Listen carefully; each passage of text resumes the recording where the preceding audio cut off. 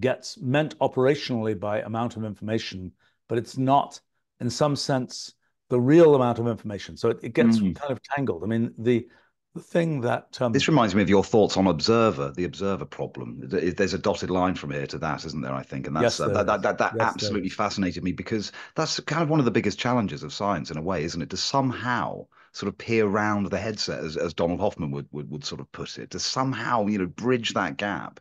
And it sounds like you're onto something with this. Would you be Well, able to I think, talk I us mean, through that? okay, so the main issue is, uh, in the end, what matters to us about our experience of the world is what our kind of internal perception of what's going on is.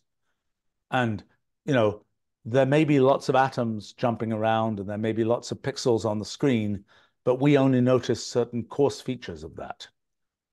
And turns out the laws of physics that we have critically depend on that fact.